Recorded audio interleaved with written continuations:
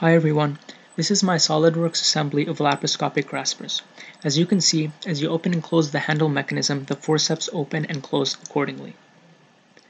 This is a close-up view of the forceps, which were designed using a 2D image.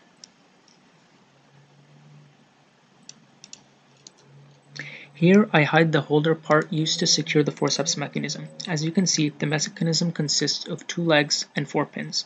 I also set the forceps at a 90-degree max opening angle.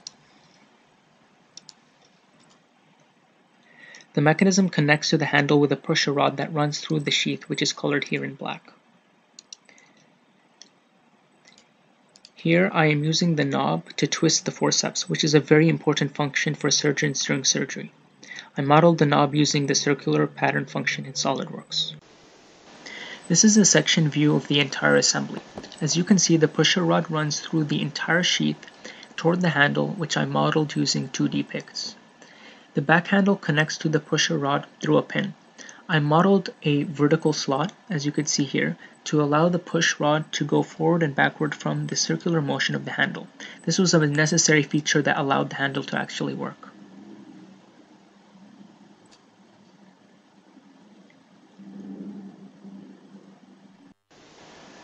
This is an exploded view of the laparoscopic graspers.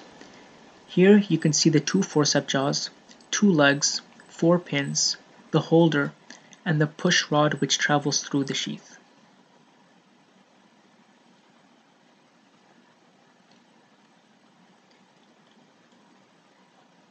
Here you could see the 2 separate handle pieces as well as the pin used to join them, and above that is the knob. Here I run a simulation on the hollow sheath, which I chose to be made out of 316 stainless steel because of its corrosion resistant properties. I secure one end and apply an exaggerated 1/2 pound force to the other edge. The max von Mises stress is 1.3 times 10 to the 4 psi, which does not exceed the yield stress of 2.5 times 10 to the 4 psi, and the max displacement is around 0.2 inches.